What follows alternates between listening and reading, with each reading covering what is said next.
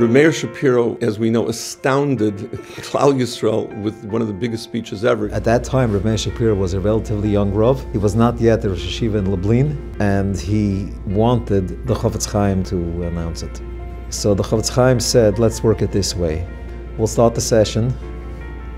You walk in late. I will stand up for you when you walk in, and everybody else will stand up for you to accord you the proper respect.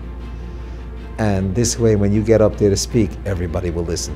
When the Chofetz Chaim stood up, everybody knew that this person is somebody to listen to.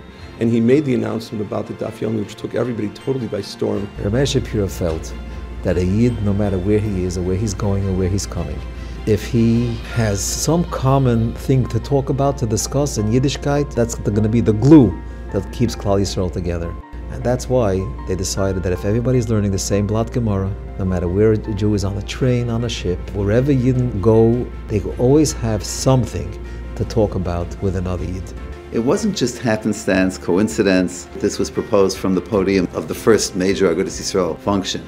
It had to be, because the ideal of bringing Yidden together through Limud HaTorah, by everybody learning the same daf the same day, whatever their backgrounds, whatever language they speak at home, whatever their customs and traditions, coming together around Torah, around the Blat Gemara. That's the ideal of Agudas Yisrael. Agudas Yisrael was built to bring Yidden together from all different backgrounds, and to bring them together under the banner of Das Torah, and now Limud HaTorah. Those are ultimately the unifying forces of Klal Yisrael. We are really the inheritors. We're the Yorshim of everything that happened. That has been the sacred duty and obligation of Agudas Yisrael to run the Daf Yomi program ever since that time. At that time, Frumkeit in Eastern Europe really was on the siege. And that, in the eyes of the Gedolei Torah, made it very, very important that there should be something called an Agudas Yisrael, where everybody gets around one table to solve Bayat HaOlam Al Pi HaTorah. That was the mission of Agudas Yisrael.